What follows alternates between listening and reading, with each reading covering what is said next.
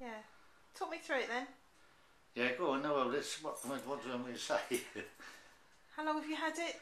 40 years, 45 years. 45 years. Where did you find it? In Dulwich, in our house in Dulwich, old house at Dulwich. Okay. Well, someone just put it outside their house? Yeah, it was just thrown out. I was working on the roof across the road. Right. Okay, so let's try and look at some of the detail on here. It's Montmatre, isn't it? Yeah. It says Montmatre here. And these people are interesting, aren't they? Look at the shadows. But see his design. See that design he's got there. Look, see. Which one? Who's ever done it, you know. This one here. Yeah. That's it. Then you've got the windmill up here, haven't you? You know. And it goes. Wow, beautiful. It's quite old. And here's a signature, and it says Maurice Utrillo. Utrillo, yeah. Maurice Utrillo. And a V? Is that a V? I don't know. It's Maurice Utrillo or something like that, isn't it? Maurice Utrillo. And this says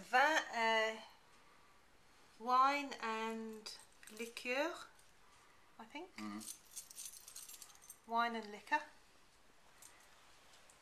So let's get a bit more detail of that windmill. It's beautiful.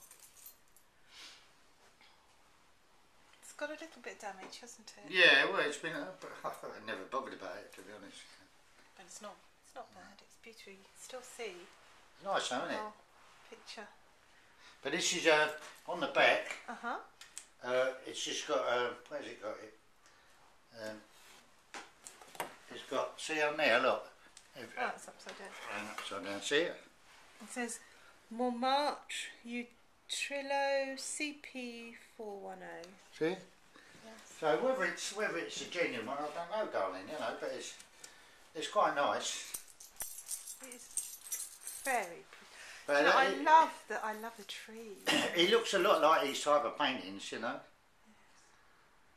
And you've had it 40 odd years. 45 years, maybe. 45 years. Yeah.